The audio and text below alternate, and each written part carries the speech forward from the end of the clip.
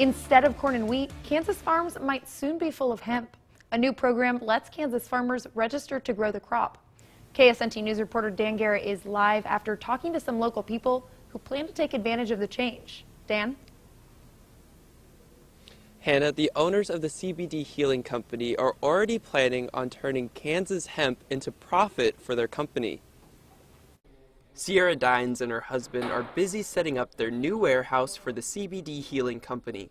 Their plan is once Kansas farmers are able to grow hemp, they will buy it and extract the CBD for their products. This is allowing us to bring the extraction to Kansas. So before, it was mostly in Colorado. There's not a manufacturing facility that we know of currently in Kansas.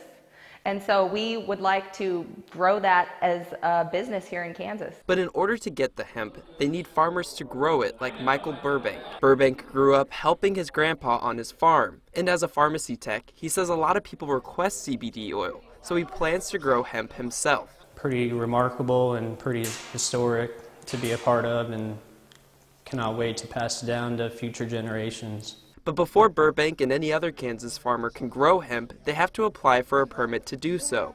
Come on, girls.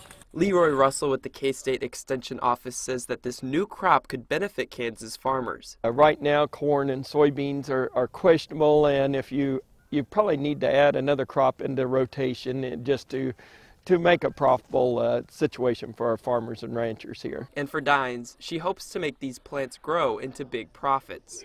We would like to take our product nationwide, and we would like to make this the hub of our business. Now, if you are a farmer that would like to grow hemp, you only have a couple days left to register. You do have to register with the Department of Agriculture by March 1st. Live in West Topeka, Dan Garrett, KSNT News. Thanks, Dan. And if you do want to register, we post a link to the application online. You can find that on our website at ksnt.com.